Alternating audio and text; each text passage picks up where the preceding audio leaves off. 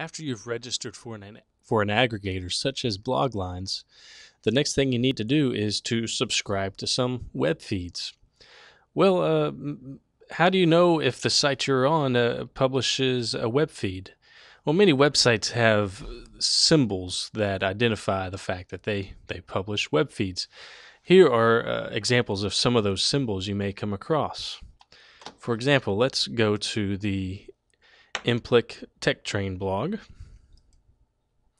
Here you see the Implic Tech Train blog, and you see the articles. Well, let's scroll around. Let's look around. Let's see what we come across. Hey, look at there. There's one of these symbols. Well, now what? Right-click on the symbol. This menu will appear. You want to copy the shortcut. That copies the URL of the page you would be going to if you followed this link. Then next thing you need to do is go to your bloglines account. Make sure you're on the My Feeds tab and click on Add. Paste the URL into the text box provided and click on Subscribe.